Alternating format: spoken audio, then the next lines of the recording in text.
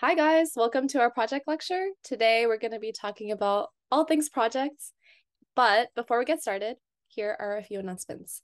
So first is our Project Kickoff event, which is the biggest event of the semester.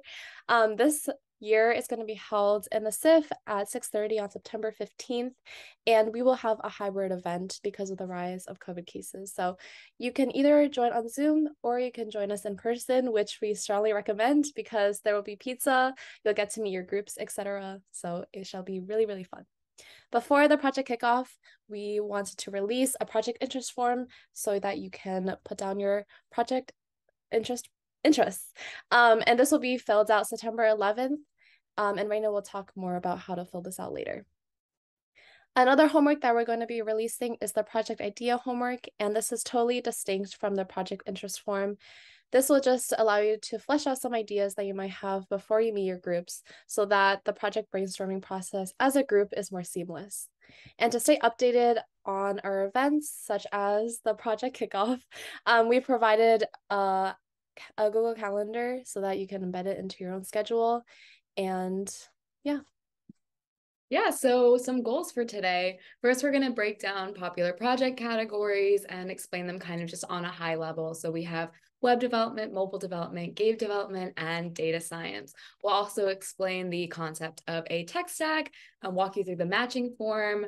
And then we will talk about projects. So we'll have inspiration from past projects that we will be having in every single category, and then walk you through how to actually come up with a project idea. And as Rachel mentioned, flesh it out so that when you get together in your groups, you will be able to actually get started a lot sooner. And then we'll kind of talk you through the project weekly workflow. So project categories. The first is web development. Web development just refers to the building, creating, and maintaining of websites. So this encapsulates web design, web publishing, web programming, and database management. You can also split up web development into front end and back end development. Front end or client side is actually what's seen by the user and what users interact with. On the other hand, back end or server side is not seen by the user, and this stores and arranges the data. The two are then connected so that you have information and users can interact with it, the actual site, and then taken together, this is sometimes called full stack development. Mobile development is next. So we'll be focusing on non-web mobile applications for this category, just to keep it distinct from what we were talking about with web development. So first category is native apps. So native apps are written in the programming languages and frameworks that are provided by the actual platform owners, and they're run directly on the operating system of the device. So say like iOS or Android. On the other hand, cross-platform apps are written in different programming languages and frameworks, but then they're compiled into the native application running directly on the operating system of the actual device. For mobile development, we have the same concepts of front end and back end that we mentioned in web development, and it's just, used on your phone. Yeah, so the next category is game development, which you guys are probably familiar with, like Temple Run, I don't know, Doodle Jump, etc. Game development is just the art of creating a game, and it's typically broken down into both designing the game, developing it, and then maybe finally releasing the game. To create the game, we recommend you to use game engines like Unity or Unreal. This just makes the entire process easier and allows you to render for 2D and 3D graphics, as well as physics and collision detections and so much more. Instead of having to write your own libraries to handle maybe two balls hitting each other, you can just simply call a function on these game engines and have it done for you. The final category is data science, which general purpose is to extract value from data. And for our purposes, we've broken it down into two categories. The first one is machine learning and deep learning. Deep learning is just a subset of machine learning, but it is a field devoted to sort of building methods to allow a computer to learn how to do tasks using data. And it can be seen under the general umbrella of artificial intelligence. Data analytics is a little bit different. If in stats class you've done like finding the mean or finding the max of a data set before, that's sort of a more data analytics approach. And it's just summarizing data in a meaningful and descriptive way. So sometimes you might want to visualize data, and we'll show you some examples in our upcoming slides. Now that we've talked about the technical categories, we are going to explain the concept of a tech stack. So you don't want to reinvent the wheel and build everything from scratch, because that is a bit of a waste of time when there are so many tools out there already for you to use. So instead, you're going to combine and integrate a number of tools, applications, and services for different features to actually build your entire product. We have a document outlining some common tools that are used in the course in the various categories that we've already mentioned. This is just a starting point. You do want to do some original research on your own so that you could figure out exactly what would be ideal for the project that you want to do. And you're definitely not constrained by what we have listed, and you probably won't be able to build everything you want to with just what we have. That's just, again, a jumping off point. And from there, you can add any number of tools to make your project better and better. Yeah. Next, I'll talk a little bit about the project matching form. So as Rachel mentioned, this is what's going to put you in your actual groups and match you with PMs with similar interests. As a result, it's really important that you fill this out correctly. So we have two main kind of things that we're matching you by. It's your interests in like technical interest and then your general interest. And for both of these, you're going to rank your choices from first, second, third, and fourth. So it'll say first choice, second choice, third choice, fourth choice. And then that's different from here where you actually rate your interest. So 1 is least interested and 5 is most interested. Please don't flip these, because if you do, then you might end up in a group where you're really not interested in the subject, and we don't want that. So, make sure you read the instructions thoroughly, and that's why I'm reminding you here as well. For the technical categories, we have the same ones that we just went over: web development, mobile development, machine learning, and data analytics, and then game development. For the more general categories and topics that you might be doing for actual app, because just a technical category is not enough to come up with an idea. You actually have to have some kind of subject matter and some kind of problem that you're addressing, right? So we have entertainment, education, health and wellness, social good, finance, campus related, and productivity. So all of those different things combined with your technical interests can make some really, really cool products. Mm-hmm. And to help you brainstorm for these products, here's some project inspo. And this can be found on our Hall of Fame on our CS 124 website, where we immortalize the best student projects. So maybe yours will end up here too.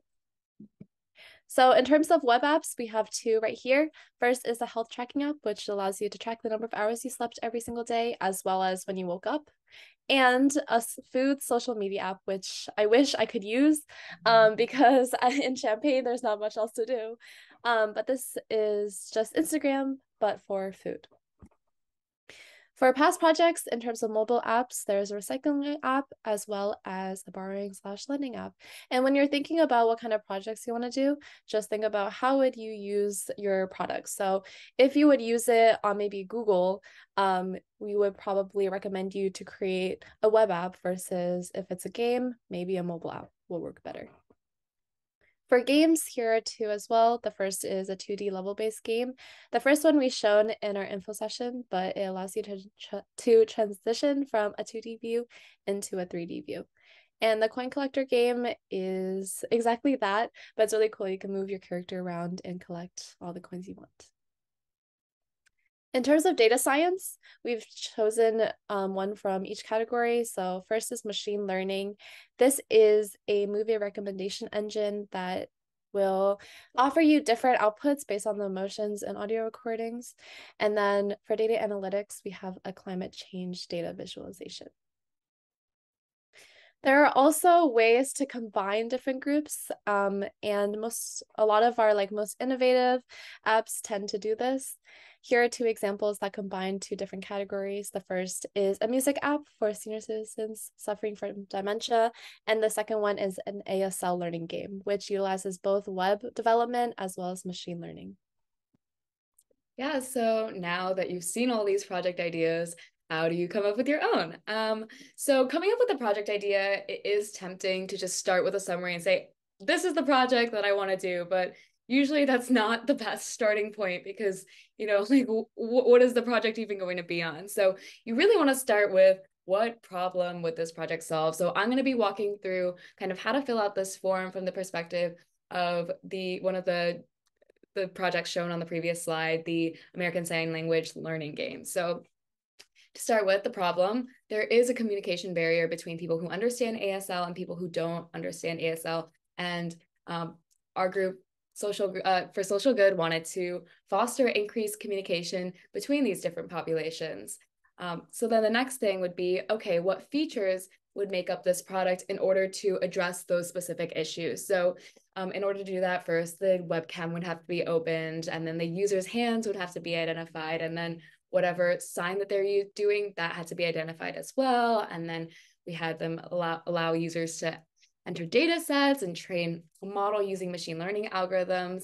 And then finally, to play that Dance Dance Revolution type game to practice signing letters in real time in front of a camera. So in order to implement each of these features, then you would need to find the technologies to do that. And this question on the homework is optional, but since we do have our tech stack guide, it'd be a good time to actually start looking into some of the tools that you might want to use, especially if, a lot of people in your group are interested in web development. Even if, you don't choose your idea, maybe you'll be able to actually pull ideas from like the tech stack you're using, because of the features that you want to implement could be similar across, project ideas. So here you could see a lot of these technologies correspond directly to the actual features that make up this product. Once you have all those things figured out, then you can actually summarize the product that you're doing and, maybe even name the project. So this project was actually named Sign Revolution, like Dance Dance Revolution. And it is a Python program that helps users learn and translate American Sign Language through computer vision technologies integrated with a Dance Dance Revolution type game. So after you have all those pieces, you could put them together into an actual idea. And that's really exciting because, you really are not limited at all in what you choose to do. And you have a lot of creative freedom here. Mm-hmm. Next is the workflow. So we'll be going over a general concept as well as the type we're going to implement in this course. So we'll be using the Agile framework for this course, and Agile can typically be split into two components, which is Scrum and Kanban. Agile is just basically the process of taking a larger task and breaking it down into smaller tasks, and we'll be going into the two components in our next slide. Scrum is an agile method and is typically split into time-limited sprints for maybe about a week long, where tasks are typically assigned to individuals. And as you can see, it's more of a cycle every single week. So at the very beginning, you're going to be planning, then implementing whatever you've planned, reviewing what you've implemented, and then sort of reflecting on it and using that knowledge to fuel the next cycle. This is typically reviewed by the PM, and it just helps you break a project into smaller components in cycles until you have finally completed it. For Kanban, there's a more visual component, I would say.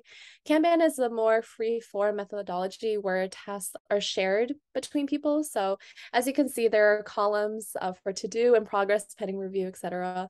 And you can share tasks between people, and people can see like where everyone else is at.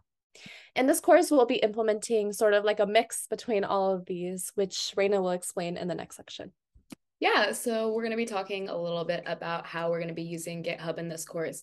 Your project managers will go into this in more depth with you, and you'll have help. So this is not the only thing that you're going to see, and this is a little bit different from our Git videos because that just walks you through how to actually use the tool, but this is specifically for your project. So looking at the repository structure, we have a docs directory, a project directory, a research directory, a get ignore, and then a readme. The readme will just have basic information about your group number, team name, net IDs of your PM, and then net ID of your PM and net IDs of your group members. And then your MVP link. So MVP is minimum viable product, and it's just kind of what the minimal amount of things you need to call your project what it is. I know that sounds a little weird, but basically all you're doing is what you do in your project idea homework, just in more detail after you actually come up with the project that you want to do as a group. Your docs folder will hold documentation like your plan and run MDs. The plan is just kind of a general plan for how you want to implement different things over the course of the semester. And this can be adapted and changed as you go because, it's really hard to estimate how long different things take. And you are still learning a lot of the tools that you're going to be using. So things take more time, that's okay. And it could be adjusted along the way. And then the Run MD will just walk through all the different technologies you're using and how to actually run your project. In the project directory, as the name suggests, that's where your actual project is going to go. And then to begin with, at the beginning, the research directory will be where you're concentrating most of your work. There will be individual directories, subdirectories with your net IDs on them where you could put any research that you're doing. So this can be like, just like a text file with some of like the research that you've done online, or you could have, tutorials where you're walking through something, following along with a video online so that you really get yourself familiar with the different technologies. And putting it in the research folder means that the rest of, the repository doesn't get all cluttered. Now onto the Kanban board. So as Rachel mentioned, we are doing work in sprints, and these are going to be with the exception of sprint 0, the are going to be about a week long. And at the beginning of the week, at your weekly meeting, your project manager will be assigning you tasks. So this will be done likely synchronously, and you'll have stuff in the to-do column first. So your PM will add kind of tasks, and they'll show up on little cards, and they'll have the task, and then it can be assigned to one or more people. Whatever you're assigned, that's your responsibility for the next week. And if it ends up taking you longer, then you just have to communicate with your PM. Don't leave things like blank and not move anything on the board, because then your PM won't know what's going on and your other group members won't know what's going on. So, communication is really big here. Once you're starting the task, you move it from to do to in progress. And then once you've completed the task and it's ready for review, you move it under pending review. And then that's when your PM will take a look at it. So if you make any pull requests and stuff, your PM take a look and then merge it in if it's all good. And then that's when they would move it to review in progress. And once they're done, then the task is resolved and you can move on to the next thing. So you'll have a different board for each sprint or each week that you're going to be working on the project, and you'll be able to track your progress that way. Yeah, so just to recap, we went over some popular project categories that correspond to our interest pods. So, if any of these really appeal to you, even if you don't end up doing a project in this category, or if you do something in multiple categories, you can join whatever ones you want. We'll have an announcement later in the Discord where you can actually react to the message, and then it'll add you to the roles that you need in order to access the channels for each of the interest pods.